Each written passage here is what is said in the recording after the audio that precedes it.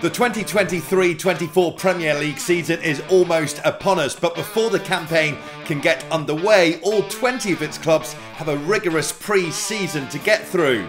So in this video, I'm calculating the number of miles every Premier League club will be travelling this summer.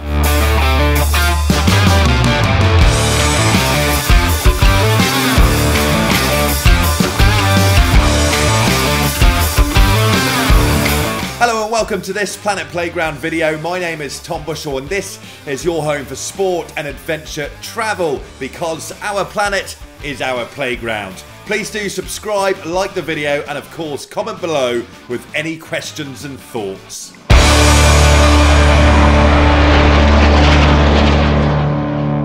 So let's begin with Arsenal. They have already played their first pre-season fixture. That was at the Emirates against Watford. So that is 0 miles. Next up on their agenda is a trip to Nuremberg in Germany to play FC Nuremberg.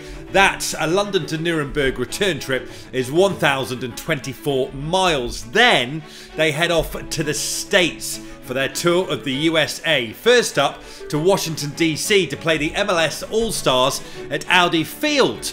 I've been to Audi Field to watch DC United play. It's very good. So the journey from London to Washington is 3,665 miles. After that, it's off to New York, which is a short trip, just 204 miles, where they play Manchester United at the MetLife Stadium. Then Arsenal travel to LA to play Barcelona. Another big flight there, 2,445 miles. And then after LA, it's back to London, back to the Emirates to play Monaco. And LA to London, 5,440 miles. So the total for Arsenal, 12,778 miles. Let's put them into our Premier League pre-season travel table. 12,778 miles, and because they're the first club, of course, they go straight to the top. Will they stay there? Probably not. Next up is Aston Villa. Their first trip is a short 16-mile return journey to Walsall to play Walsall at the Bestcott Stadium. A good start from Aston Villa, but then it is off to the USA, much like Arsenal. They'll be travelling first to Philadelphia. So Birmingham to Philadelphia is 3,449 miles. Then they'll play Fulham in Orlando. So Philadelphia to Orlando, 862 miles.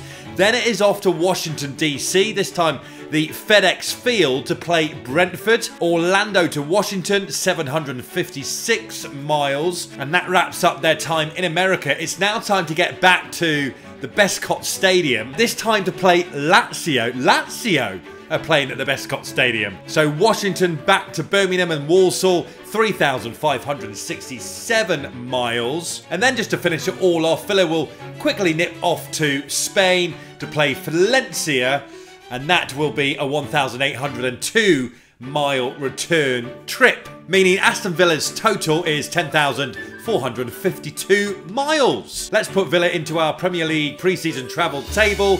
10,452 miles means they are currently second. Time for Bournemouth. And now Bournemouth are swapping the south of England for the south of Spain, off to Marbella for a couple of games. So 993 miles from Bournemouth out to Marbella, where they'll play Hibs and then Tel Aviv. Then 993 miles back. Then a very short return journey to Southampton to play Southampton at St Mary's. That's 48 miles return. And then 2 home games at the Vitality Stadium. Perfect, simple, done. Bournemouth won't be getting many air miles this summer, but they'll be saving on a few airfares. A total for Bournemouth of 2,034 miles. They go into the table at the bottom. But will they escape relegation in the pre-season travel table? On to Brentford, and they start off with a very quick trip to Boreham Wood, just outside Watford, so 48 miles return there. Then Brentford start to spread their wings. They're off to America, and first up, it's off to Philadelphia. So London to Philadelphia for them to play Fulham. 3,541 miles. After Philadelphia, it's then on to Atlanta, so 665 miles. They'll be playing Brighton there. Then it is off to Washington, and that is just 541 miles, Atlanta to Washington, where they'll play Aston Villa. And then after that, Brentford will come home back to London, so Washington back to London, 3,665 miles, meaning a total for Brentford, 8,460 miles. They go in at third underneath Arsenal and Aston Villa. On to Brighton and Hove Albion, no messing about from them. They are straight off to America, and first up for them in Philadelphia, they'll be playing Chelsea, and that is a distance of 3,556 miles as the crow flies from Brighton. Then from Philadelphia, it's down to Atlanta to play Brentford, 665 miles. And then from Atlanta, it's up to New York to play Newcastle United, and that is a distance of 745 miles. After that, Brighton are done in America. They get themselves right back to the UK, back to Brighton, 3,475 miles, ready to play Rayo Vallecano at the Amex Stadium. So in total for Brighton, 8,441 miles. Which puts Brighton into the top 4. Burnley up next. This won't take long. So Burnley, first of all, just 2 games in pre-season. Both of them away. First up, a trip to Belgium to play Genk at the Sigeka Arena. That is 760 miles return from Burnley to Genk. Then it's a little trip to Spain. They'll be playing Real Betis, which is of course Sevilla, and that will be a 2,294 mile return journey from Burnley to Sevilla. Done. So a total for Burnley, 3,054 miles. That puts them, for now, second bottom. Time for Chelsea. Here we go. First up for Chelsea, they are heading to North Carolina. In fact, to the Keenan Memorial Stadium. It's essentially in Chapel Hill, which is a part of Durham in North Carolina. So London to Durham, 3,874 miles. Then Chelsea head off to Philadelphia, which to be fair isn't too far away, 340 miles, where they'll play Brighton at the Lincoln Financial Field. Then it's down to Atlanta to play Newcastle, 665 miles. Then it's back up to Washington DC, FedEx Field to play Fulham. So Atlanta to Washington DC, 541 miles. And then Chelsea fancy a little trip to Chicago to play Borussia Dortmund. Washington to Chicago, 603 miles. That wraps up their pre-season. They'll then head back to London. And so Chicago to London, 3,957 miles, meaning their total is 9,980 miles. They go third. Right, Crystal Palace, they're all over the place. First up, South London to North London to play Barnet. Okay, 24 miles return. Then next, a home game at their own academy. Then they're off to Crawley to play Crawley. 40 miles return from Crystal Palace. Then they're playing Watford at their own academy again. Then they're off to America. Chicago to play Millonarios. If I said that right. Crystal Palace to Chicago, 3,957 miles. Then a short journey to Detroit, 248 miles, where they'll play Sevilla. Then it's home to play Lyon at Selhurst Park. So Detroit back to London, 3,750 miles. A total of 8,019 miles. They're in the top 6. Everton. So far we've had glamorous locations. LA, Chicago, New York. For Everton, Tranmere, Wigan, Bolton, Stoke. Right, Everton, here we go. First up, they're off to Switzerland, to Nyon to be precise. So a return journey from Liverpool to Nyon is 1,268 miles. Then it's back to the UK to play Tranmere at Prenton Park. Just 6 miles for Everton to travel there, a return journey. Wigan is next up for Everton, 32 miles at return, Liverpool to Wigan. Bolton at the University of Bolton Stadium, a 50-mile return journey. And then next up from Everton, they're really picking the glamour ties here. Stoke for them, Liverpool to Stoke, 86 miles return. And then Everton play at home at Goodison Park, so 0 miles. A total for Everton, 1,442 miles. Once again, Everton are flirting with relegation. They're at the bottom of the pre-season Premier League travel table. On to Fulham, pretty simple for them actually. Straight out to America and straight back. Right, Fulham against Brentford and Philadelphia. So London to Philadelphia, 3,541 miles. Then down to Orlando, that's 862 miles to play Aston Villa. And then Fulham are playing their London rivals Chelsea and Washington DC. So Orlando to Washington, 756 miles. Then they need to get themselves back to London, 3,665 miles. So a total 8,824 miles for Fulham in total. Puts them in the top 4. Let's have a look at Liverpool. And could Arsenal's position at the top of the table be under threat here? Liverpool start off their pre-season in Germany, playing a side called Karlsruhe. And that's 557 miles from Liverpool. Next up, they're staying in Germany. This time they're travelling down to Nuremberg to play Furthest. And then from there they'll go back to Liverpool.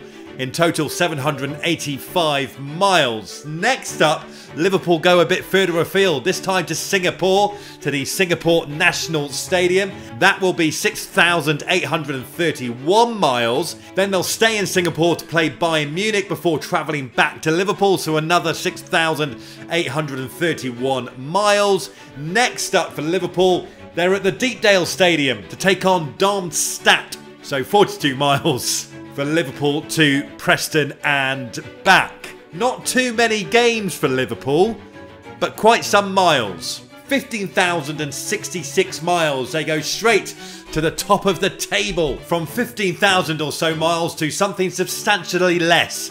Luton Town. Just 3 games to go through. First of all, they're playing Ipswich Town in Colchester. So Luton to Colchester, 112 miles return. Then they're playing Sheffield Wednesday at Hillsborough, 224 miles return from Luton to Sheffield.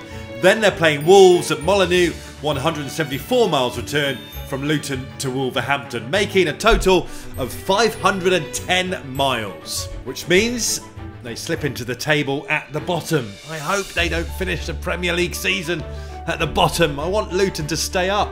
Treble winners at Manchester City, only 3 games in pre-season, but quite a few miles. Their first destination is Tokyo, where they've got 2 games. So Manchester to Tokyo, 5,871 miles. They'll play Yokohama there, of course another team within the City football group, and then they'll play Bayern Munich, both at the Japan National Stadium in Tokyo. Then they'll travel down to Seoul in South Korea to play Atletico Madrid. So that will be 723 miles. And then to get back to Manchester, 5,457 miles. So a total for Manchester City, 12,051 miles. Which means they go into the table in 3rd place. Right, Manchester United are attempting their own version of Around the World in 80 days or something here, or Around the World in 28 days or something like that. Anyway, first up, Manchester United are playing Leeds in Oslo. So that is a 1,322 mile return journey, Manchester to Oslo. Then they're playing Lyon in Edinburgh. I'm going to that game actually, which is a 348 mile return trip from Manchester to Edinburgh. Then they're off to the east coast of America, New York first up to play Arsenal. That will be Manchester to New York, so 3,336 miles. Then, not content with the east coast, they're going to head to the west coast and play Wrexham in San Diego, so 2,425 miles from New York to San Diego. Then they're keen to get down to Texas and play a game in Houston where they'll play Real Madrid, so that's 1,301 miles from San Diego to Houston. Then they fancy a bit of Las Vegas. Why not? It's only 1,226 miles away. They'll be playing Borussia Dortmund there. Then Manchester United fancy going home, where they'll be playing RC Lens at Old Trafford. So to get home, 5,068 miles. And then even though they are home, they're then thinking, actually, we can probably fit another little trip in before the Premier League campaign starts. So anyone fancy Dublin? Yeah. So they're heading to Dublin to play Athletic Bilbao. So that's 332 miles. A return trip from Manchester to Dublin. It's impressive going, and it comes in at a staggering 15,358 miles. They're going to have jet lag until Christmas. Anyway, they are top of the pre-season travel table. I'm exhausted after Manchester United. Right, on to Newcastle United, and this looks like a good pre-season. A couple of nearby away games, a trip to America, and then back for some home games. It looks sensible. They start off, Newcastle United, with a 2-mile return trip to Gateshead, basically the same city as Newcastle, to play Gateshead, just south of the River Tyne. Then it's up to Scotland to play Rangers at Ibrox, which is a 240-mile return journey from Newcastle to Glasgow. Then Newcastle head over to Philadelphia to play Aston Villa, which coincidentally is their first game of the Premier League as well. That's been played at the Lincoln Financial Field, so Newcastle to Philadelphia, 3,440 miles. Then Newcastle head to Atlanta, so 665 miles from Philadelphia to Atlanta to play Chelsea. And then it's to New York for Newcastle to play Brighton, so 745 miles. Then they head back to Newcastle, 3,334 miles from New York. And then they have a couple of games at home at St James's Park against Fiorentina and Villarreal within the newly formed Seller Cup. All of that brings Newcastle's total to 8,400 miles, which puts them mid-table, in fact 10th as it stands. Nottingham Forest, less busy this summer buying players, so actually they have a bit of time to do some travelling, but they start off in Nottingham with a very simple away game at Notts County at Meadow Lane. Obviously that's literally the other side of the river in Nottingham to the City Ground, so 0 miles for that one. Then Nottingham decide, let's get off to Spain, where they'll play Valencia and Levante, both in Valencia. So a 932-mile trip from Nottingham to Valencia. After those 2 games, they'll head to Eindhoven to play PSV, so that's an 873-mile journey for them from Valencia to Eindhoven, and then 299 miles back to Nottingham. And then Nottingham Forest are making the short journey to St George's Park to play Stade Rennais, 44 miles return. So in total, very conservative, 2,148, which is about the same number of players they bought this time last year. It does mean they go into 17th in our travel table. On to newly promoted Sheffield United. They start off with an away tie at Chesterfield at the Technique Stadium, which coincidentally is on Sheffield Road. That's an 80-mile return journey for Sheffield United from Sheffield to Chesterfield. Then it's a little trip to the sunshine in, not to say Chesterfield won't have the sunshine, it might do, but Portugal for Sheffield United next, as they take on Estoril, which is in Cascais on the west coast of Portugal, just near Lisbon. That is a 2,160-mile return journey for Sheffield United. Then they're off to New York to take on Rotherham. Hang on a minute, Sheffield United are travelling to New York to play Rotherham. That can't be. That doesn't. That's. Oh, it's the New York Stadium. It's the New York Stadium in Rotherham. Right, okay, that's fine. That makes a bit more sense. A 10-mile return journey from Sheffield to Rotherham for that one. Then it's up to Manchester to play Girona. So a 64-mile return journey. And then away at Derby at the Pride Park Stadium, a 62-mile return journey from Sheffield to Derby. Then a home tie against Stuttgart at Bramall Lane, 0 miles for that. Meaning a total of 2,314 for Sheffield United. On to Tottenham, and first up it's a short hop to Australia, where they'll be playing their London rivals, West Ham United. 8,996 miles to play West Ham in Perth at the Optus Stadium. Incredible. Okay, next for Tottenham, they're travelling to Bangkok, where they'll play Leicester City. 3,350 miles to get from Perth to Bangkok. Next for Tottenham, they're playing in Singapore to face Roma. That is 889 miles from Bangkok to Singapore. Then they'll come home, back to London. So Singapore to London, 6,744 miles to play Shakhtar Donetsk, which means... Wow, that is an incredible amount of miles for 4 pre-season games. Well, at least they've won something. Tottenham's total travel miles for pre-season, 19,900 944. They go straight into the travel table at the top. Although next up, West Ham, they're also travelling to Australia, so hang on a minute. Tottenham might lose out here. Right, West Ham United. This is going to be close. Okay, first up, West Ham travel to Boreham Wood, just north of London. 28 miles return from West Ham to Boreham Wood. Fine.